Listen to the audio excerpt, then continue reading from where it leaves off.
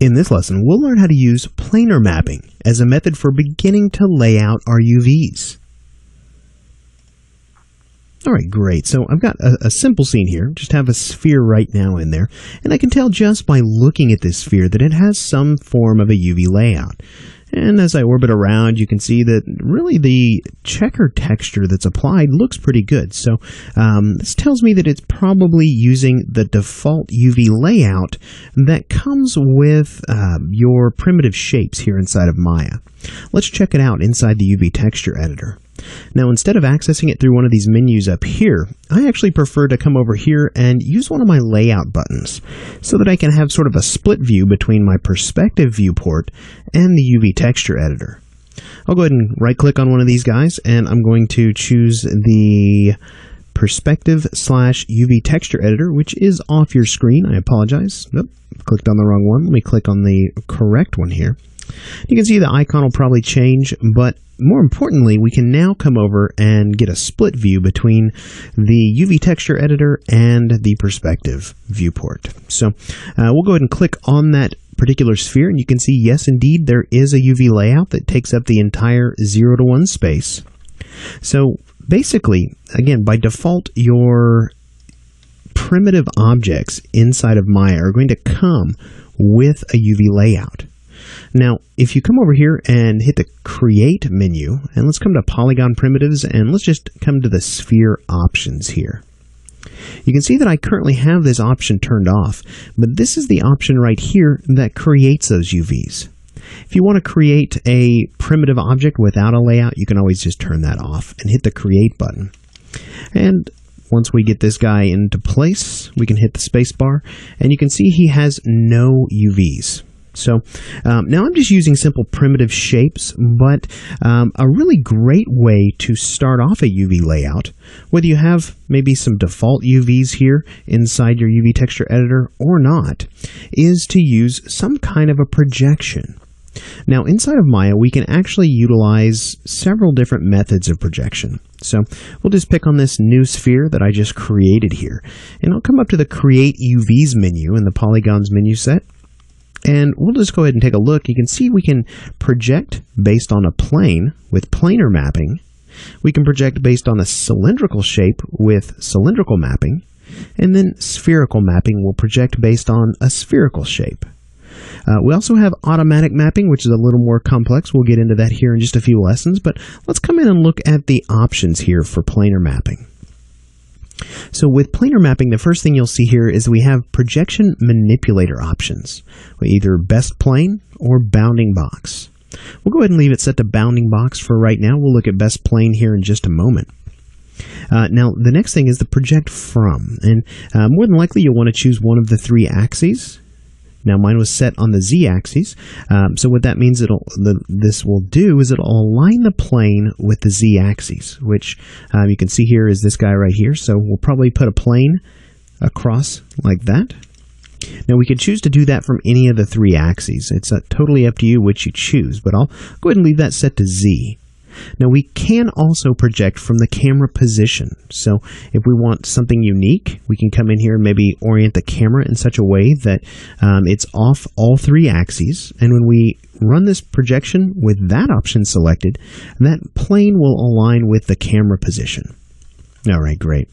So let me go ahead and just use the z-axis for this demonstration. We'll go ahead and hit project. And what you'll see here is a couple of things happen. First, over in the UV texture editor, we now have UVs. You can see here basically what's happened is Maya has taken this 3D object and just flattened it. It's taken all the air out of it and squashed it so that basically you can kind of see the sphere shape here in the UV texture editor. Now, if we look over here in our perspective view, you can see here that we have kind of this bounding box looking thing around our sphere. This is our planar projection. More importantly, it's actually called our projection manipulator. So there's a few handles on this manipulator that we can grab and begin to make changes to the projection. So if I grab one of these corners, we can start to scale this guy up. And as I scale that up, watch what happens over in the UV texture editor. If basically this was the image itself for our texture, and I scaled it up, we're not using the entire image, so in this case, our UV layout isn't using the entire 0 to 1 space. So if I shrink that down, you'll see the UVs get bigger, scaling it up, and they get smaller. Now these handles in the middle on the sides will actually begin to distort this particular guy. And this will probably be a lot easier if I were to just come over and maybe apply a texture. Let me just drop one on there. Fantastic. So now if I come in and I begin to stretch these guys out and squish them in, you can see here that really the texture is starting to get distorted. So you can see here there's a few handles around the perimeter, but this is really inconspicuous little guy right down here in the bottom left-hand corner. It looks sort of like a red letter T. Now, if we were to actually click on this guy, you'll notice here that we actually get something in the center of our geometry. Now, before we move to that, look here at the texture on this sphere. Again, it looks great from the z-axis, but if we orbit around, you can see here from the sides, we're starting to get a lot of distortion or stretching in the texture as it kind of tries to wrap itself around this sphere. Backside looks pretty good, but the sides and the top look terrible. So now this little manipulator in the center, this is a little different. We can come in here and we can begin to grab the arrows and we can move the projection manipulator. You can see it's sliding from right to left there. We can come in here and grab the squares and we can again start to transform that and basically skew it. You can see what's happening to my UVs. We're squishing them down and it's in effect stretching out my texture here. We can come in and if we look really closely, there's a little ring that goes around this manipulator here. We can actually click on that guy and we'll get our rotation axes. So we can come in and we can begin to rotate this particular projection manipulator off axes. Remember, it was on the z-axis, but now we're rotating it off axes. So we could do that if we wanted.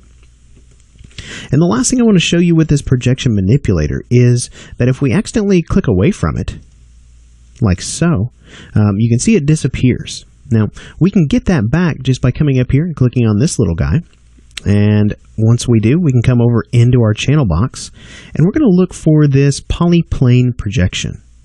If we click on that guy, you can see that we're right back to him, and we can continue making changes to this projection manipulator. All right, great. So in this case, let's say we're ready to go. We are good to go with this particular projection. So let's just go ahead and click away. And what I'm going to do at this point is I want to show you what best plane does. So with best plane, let's say we wanted to take maybe just these top faces and create a different projection for those. We could do that just simply by selecting them. It might be easier to do this over in maybe the front view. Let me just come over and we'll go to this face selection and grab these guys right here. Fantastic. So over here in the UV texture editor, you can see the faces that I currently have selected.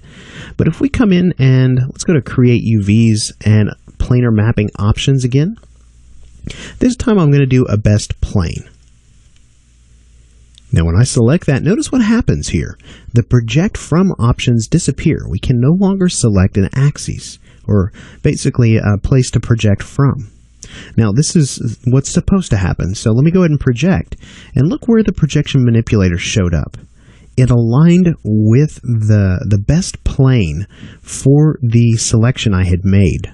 So you can see how it's aligned with kind of the faces there at the top, and it's projecting right down onto them. So we're getting virtually no distortion there. So again, this is a planar projection, a planar map that we're using to generate a UV layout here.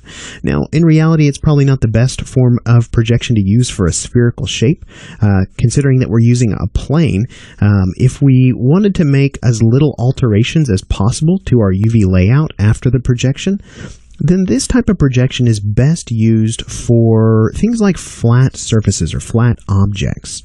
Not really good for complex objects or curved shapes like this one.